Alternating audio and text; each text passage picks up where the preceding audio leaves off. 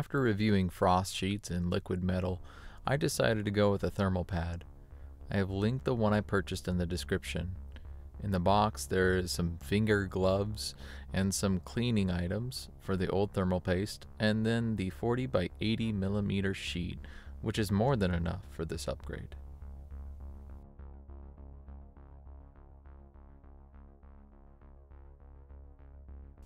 You'll need the following items: your replacement thermal pad. 99% isopropyl alcohol is highly recommended. Typically in stores you'll get 70%, which is not good for electronic equipment. Some cotton swabs to clean the old thermal paste off or other cleaning materials. Scissors for cutting the thermal pad. A caliper that can measure the new thermal pad, or you could eyeball it. A Phillips No. 0 screwdriver. A pick tool. And a pair of fine tip tweezers.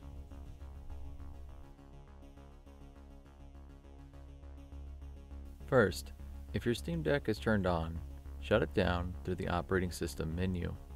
In my case, I'm using Windows.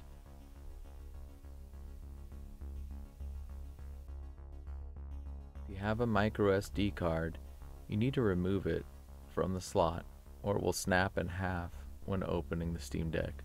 So be sure to take this out.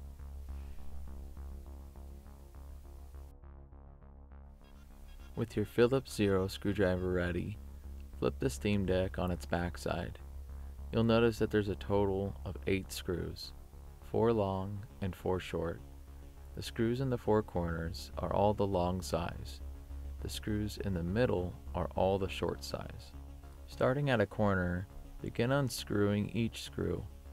Make sure to do this carefully, as you do not want to risk stripping the screw. If it feels like the screwdriver is too small, some have said that using a Phillips 1 screwdriver has helped. But I have opened my deck and my screws inside many times without issue with this screwdriver from iFixit. I have linked a good kit from them in this description.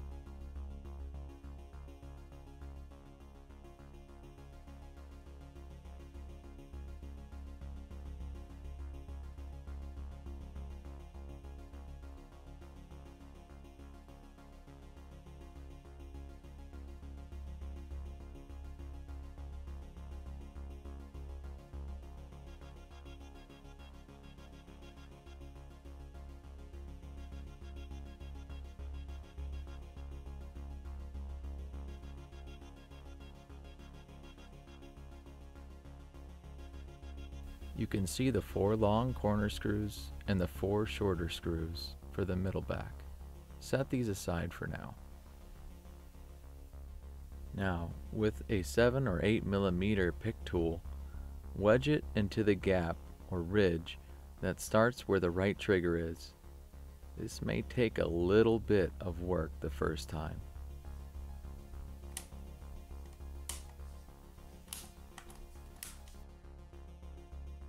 With the right side open, begin using the pick tool to open the rest, following along the same ridge or gap. You'll hear several clicks as it unlocks the plastic clips.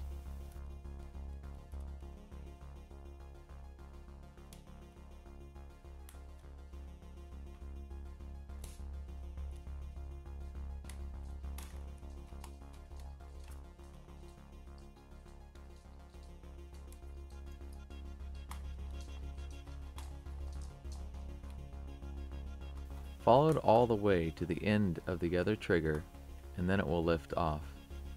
You can set the back aside.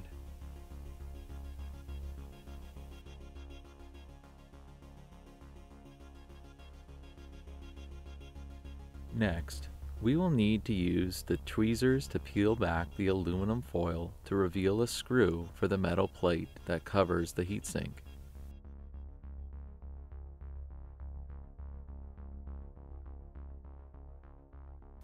Using the same Phillips zero screwdriver, we will unscrew the 3 screws that secure the metal plate. There are 2 on the bottom and top left corner, and then the one revealed behind the aluminum foil tape. Unscrew all 3 and then lift off the metal plate.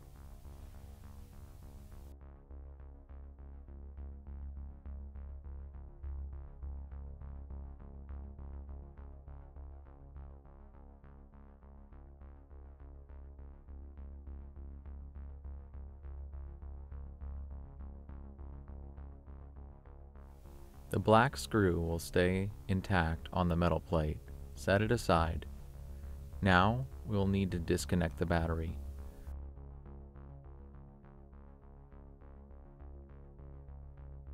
Pull the black tab on the battery cable to the right. It is very snug, so you'll need to grip the left side with your left hand as you pull away to the right. Make sure that your left hand does not touch the power button at this time.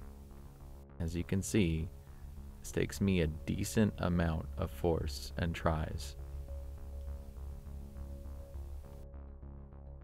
Using the fine tip tweezers, carefully peel back the sticker connected to the copper heatsink. Starting at the right side, this needs to be reapplied when we are finished, so make sure that it is put in a safe place.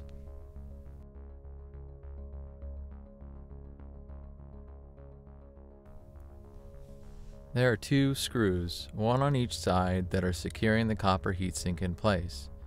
Unscrew the right one first and set aside.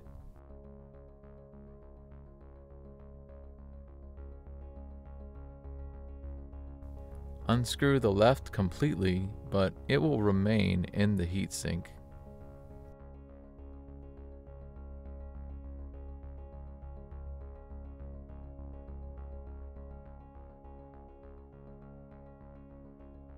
Lift the heatsink up on both sides and flip it over. Now we're ready to begin cleaning the thermal paste off the APU and the heatsink.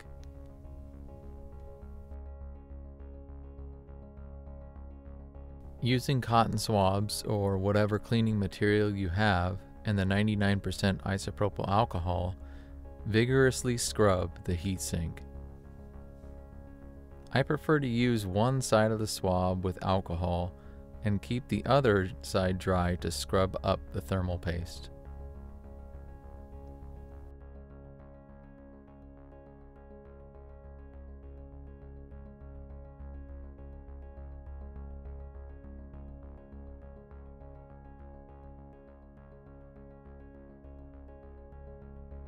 Continue going over until there's no more visible paste residue on your cleaning material.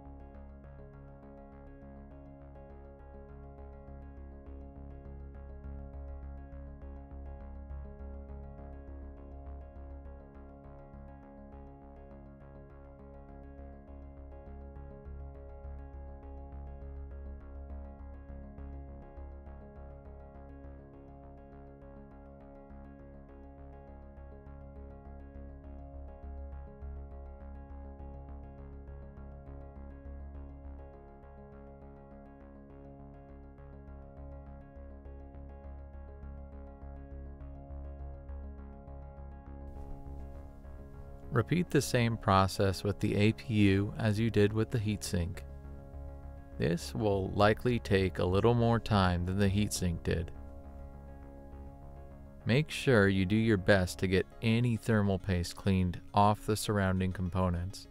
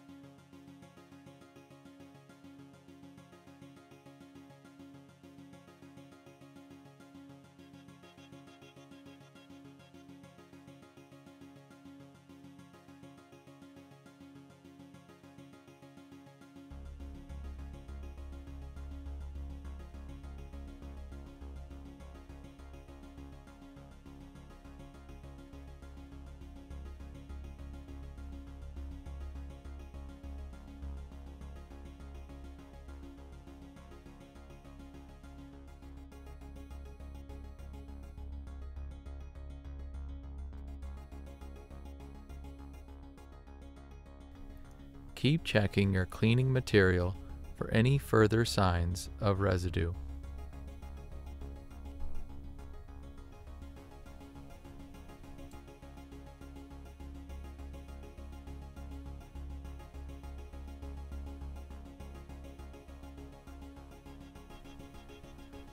The APU measures about 12.8 millimeters across, and it is square, so it's 12.8 millimeters on the other side as well. If you don't have calipers, you can use a ruler to get a rough measurement. We just want to make sure to cover the entire APU. I highly recommend putting the thermal paste in the freezer for about 30 to 45 minutes before trying to cut it, because as it gets warmer, it gets softer, and when it gets softer, it gets harder to cut. I ended up ultimately using scissors to get an exact measurement. I did not find it very easy to cut with my X-Acto knife.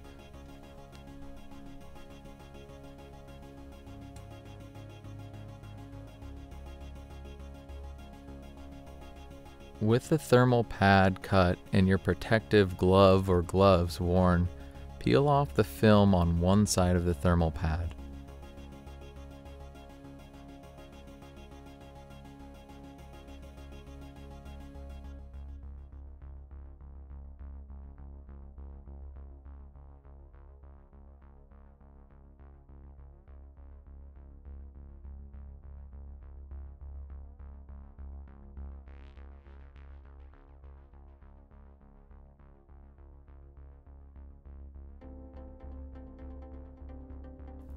Once it's removed, apply that side directly onto the APU.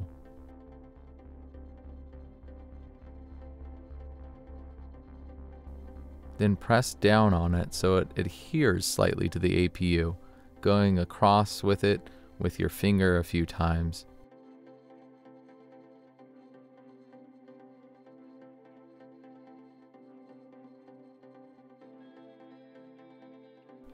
Then, using the fine tip tweezers, try and peel back the film on top from the corner. This gave me a little bit of trouble.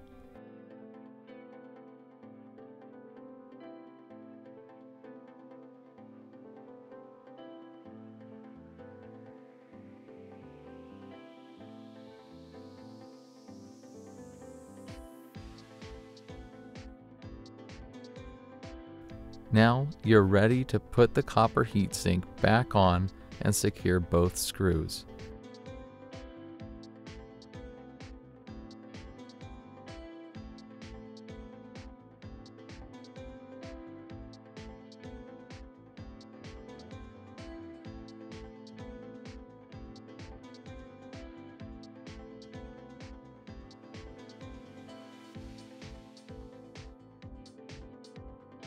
First, secure the screw that is already attached to the heatsink on the left side, then secure the black screw on the right side.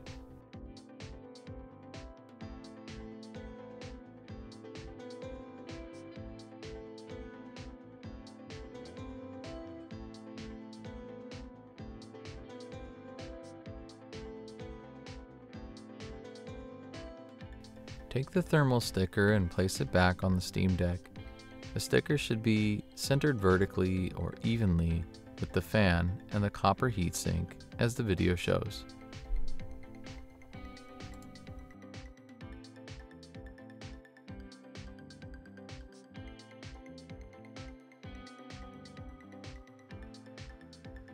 To reconnect the battery, align the battery plug back into its metal connector and use your fingernail to seat it all the way.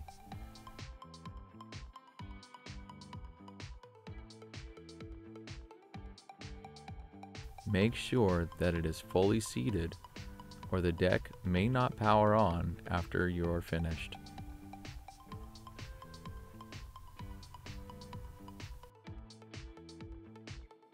Now we can put the metal plate back on, starting with the black screw in the middle.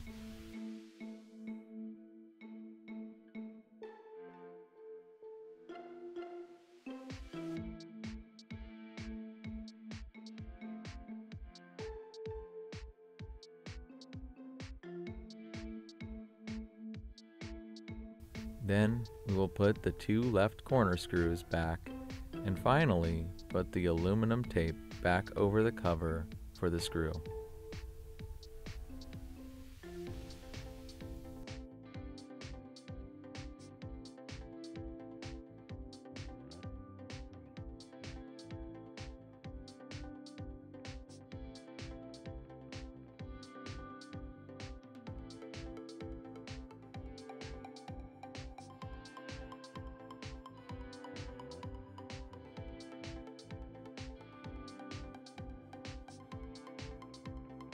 Take the back cover and start closing it at the left trigger.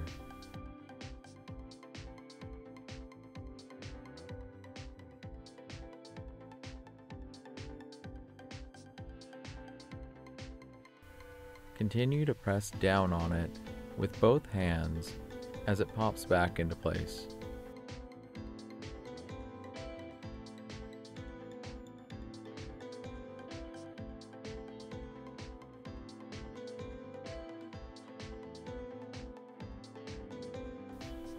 Make sure to go over it a couple of times from top and bottom.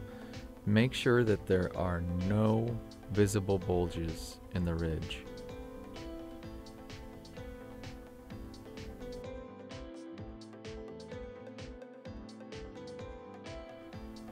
Now we're ready to put the screws back.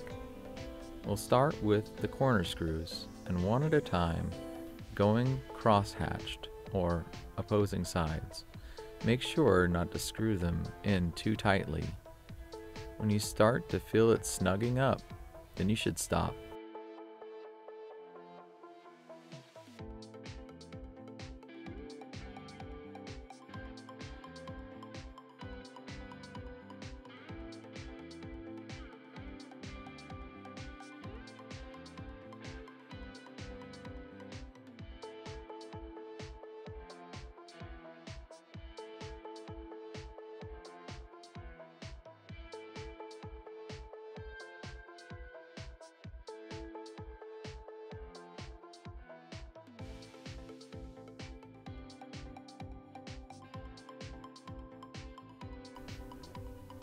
Then we will repeat a similar cross-hatched pattern with the shorter screws in the middle of the back cover.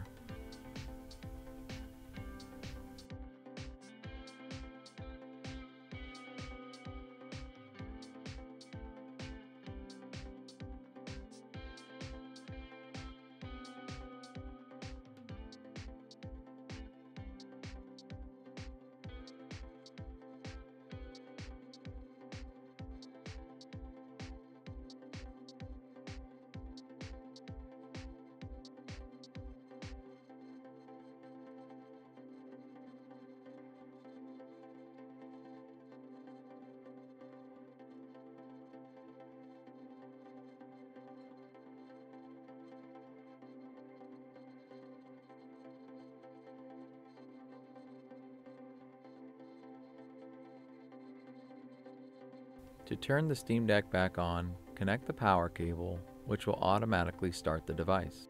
If you would like more content like this, please subscribe, join my Discord in the description, or leave a comment below.